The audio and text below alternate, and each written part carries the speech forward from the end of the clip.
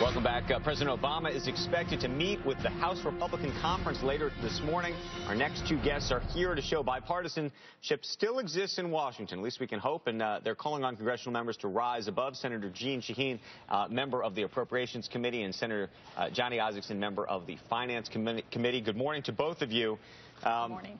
How do we get from here to October 17th and make it all work out? Do you guys have a plan, since you're both standing right next to each other?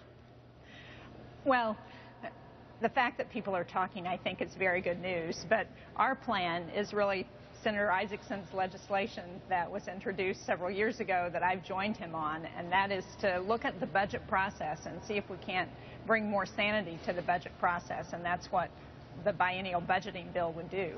Right. Yeah, we're in this problem we're in today because we haven't done our job. We need to restructure the way the Senate appropriates and the way we set our budgets so we don't run out of money at the end of the fiscal year and have a crisis every 12 months. And so explain exactly what you're proposing.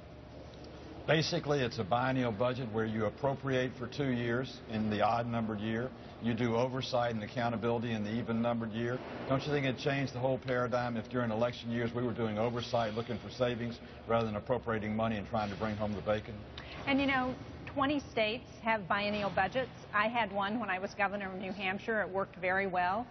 We brought in the budget on time, and I think if we had this kind of system at the federal level, we would avoid some of the grandstanding that goes on around the budget. It would really give people a chance to look at what programs are effective, where we can find savings, where we need to invest.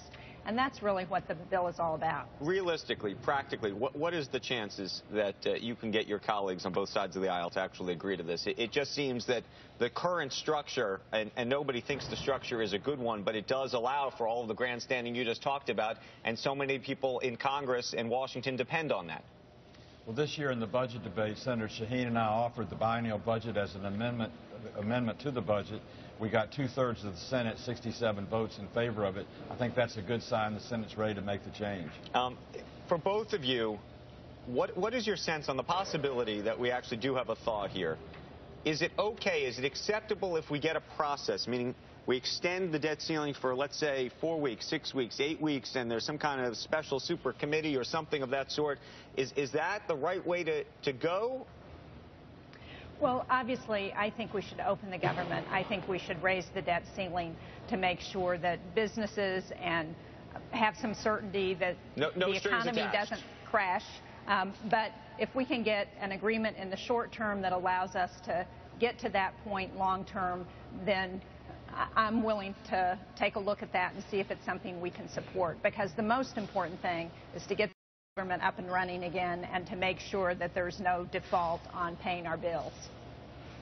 I agree. We don't need a super committee. We need to sit down at the table, work this out ourselves. It's our responsibility. The American people are counting on us. Okay. Senators, we appreciate it. You guys are models for hopefully everybody else in Washington. We'll see whether you can get everybody in line. Thanks. Thank you very much. Thanks. Supermodels.